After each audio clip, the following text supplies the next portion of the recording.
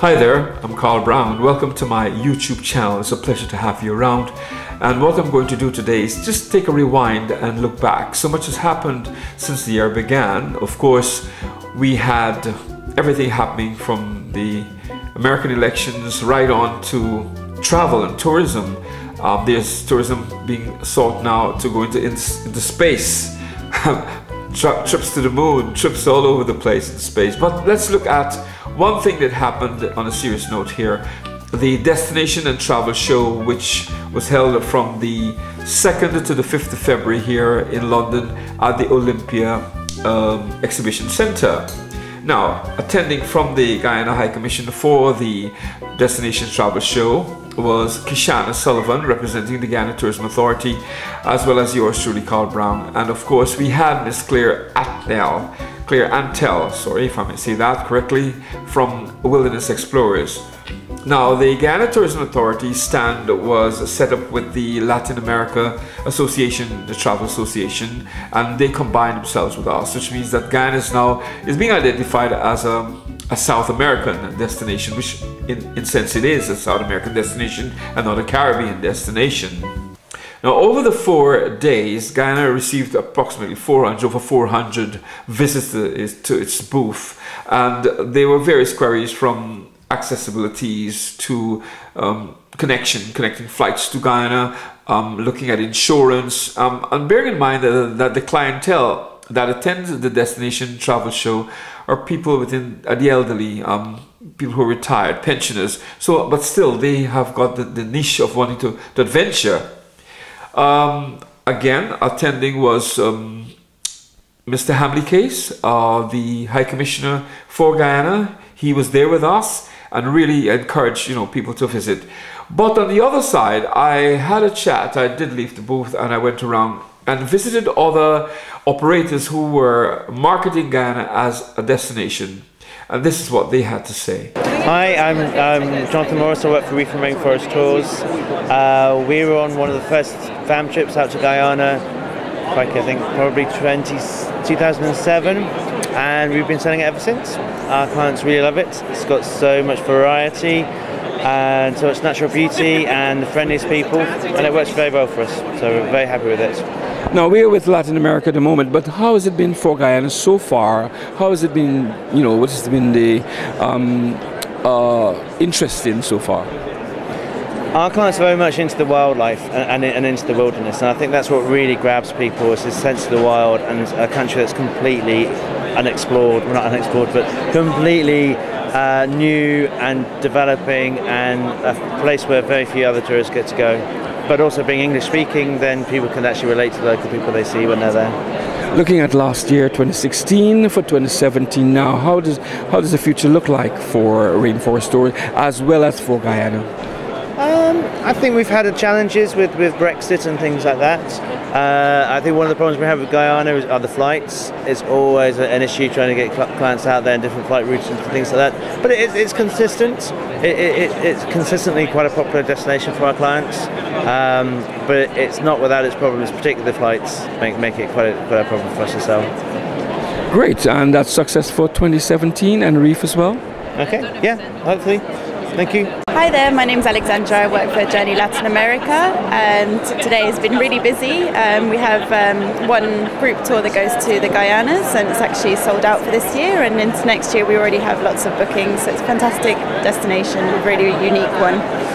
Right, you're doing the Guyanas. How has it been for the English Guyana so far? Because you do sell Guyana as well. Yeah, absolutely. It's been really popular destination, especially for second, third time visits to South America. People looking to find something different, fantastic wildlife, and a really fascinating destination. Looking at 2016, it has been a challenging year.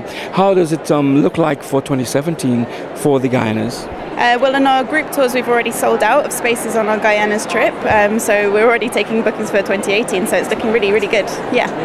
So anyone can come through, and who would like to visit all 3 Guyanas can be able to do that from Journey Latin America? Absolutely, yeah. We take all kinds of bookings, tailor-made holidays, group tours, so it's a great place to get to know And if they'd like to reach you, what's your email address if they can?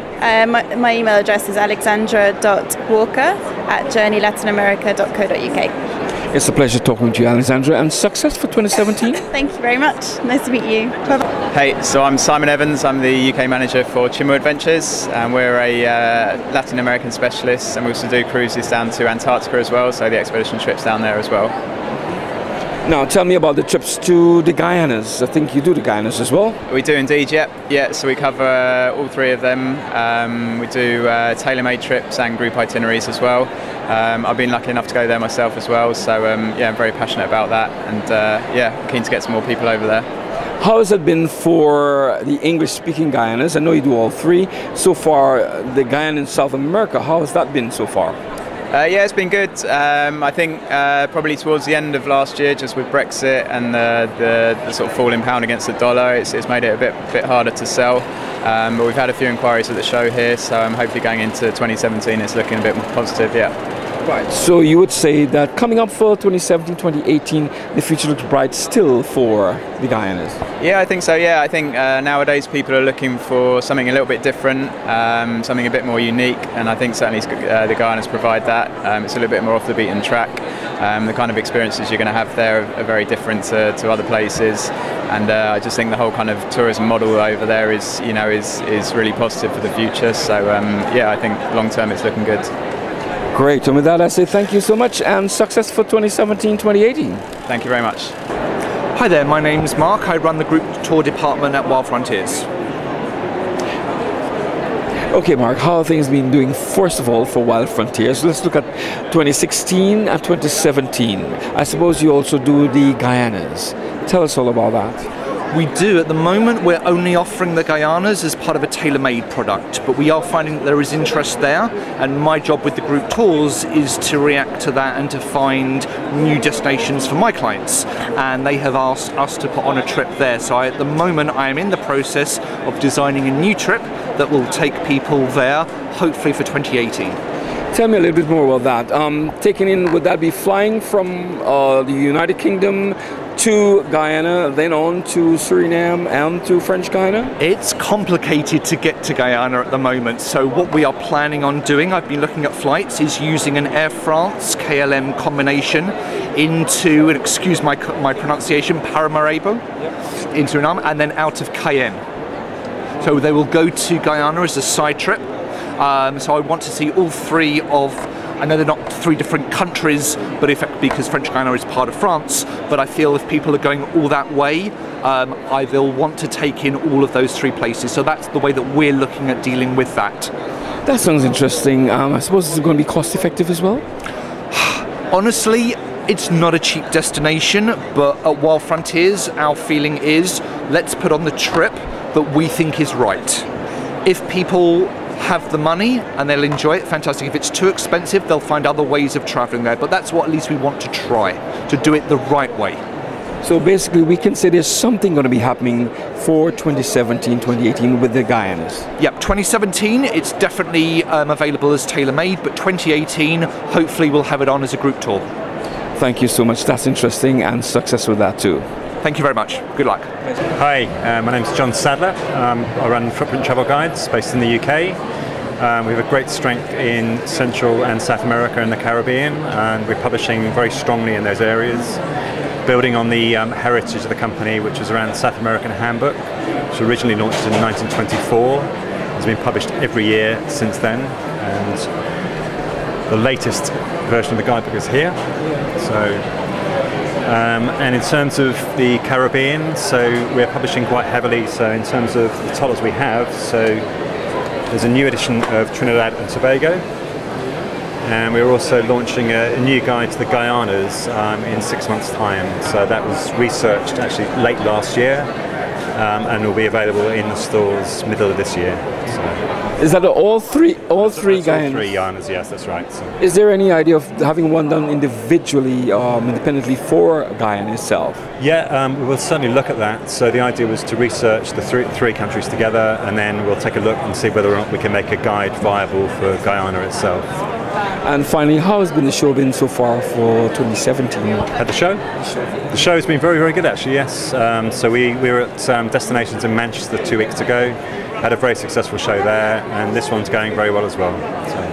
Thank you so much, Chris, and success for the rest of the day. Okay. Thank you very much. Okay, my name is Browne. I work in the product department of Wildlife Worldwide, and we operate wildlife tours to Guyana, to the interior, obviously. And over the last year, I'd say we've had a trickle of inquiries. I don't think there's much growth in the market, because I still think the market doesn't actually know quite enough about Guyana and what's there. So we really have to educate people. But the good thing is that trickle is a constant trickle. So we managed to get to place a few people on regular trips, which I guess is all contributing to the economy. And the more people that come back happy, then the more we can spread that fantastic message that Guyana is there with fantastic wildlife, and we can give you guys some support. How has it been so far for 2016 and getting into 2017? Would you say there'll be an influx, or is it just at the moment because of situations creating that slow? I think at the moment, because of all the problems we face with Brexit and the question marks against what's happening in the United States at the moment, that people are kind of sitting on the future and not really committing themselves at the moment. But as soon as we've got some clarity in that respect, then hopefully the floodgates will open and we'll be off again. We've got to look on the positive side, you know. It's up to us to create the demand. We can't just sit back and wait for it to happen. And with that, I think it's absolutely wonderful talking to you, and let's see what happens for the future. I think wildlife has got a lot to offer. Well, we certainly enjoy Guyana. In fact, I was just thinking back a couple of days ago to the first time I went to Guyana, which was back in 1976, would you believe?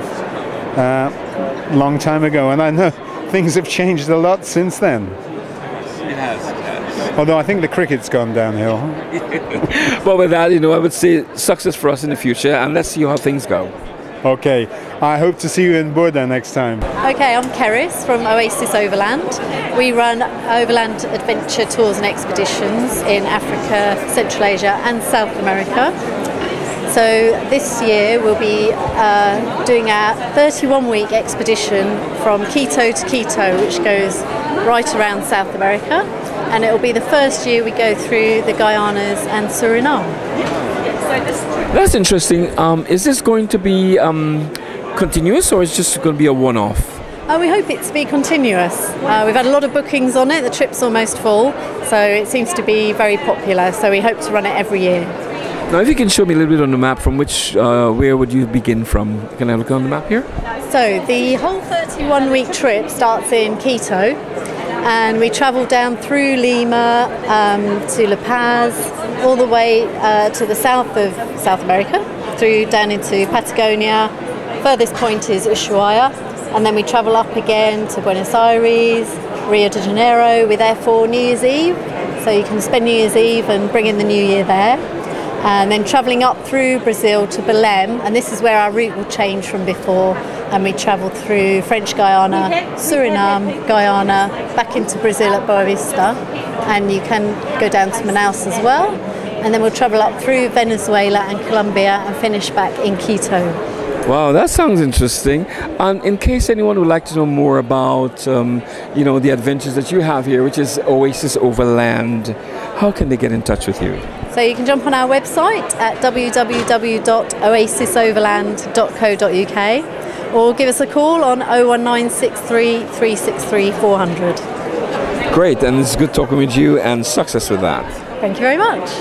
And with that, I'd like to say thank you for watching. Thank you for looking. Feel free to subscribe to my channel. This is Carl Browne saying it was a pleasure being with you on YouTube.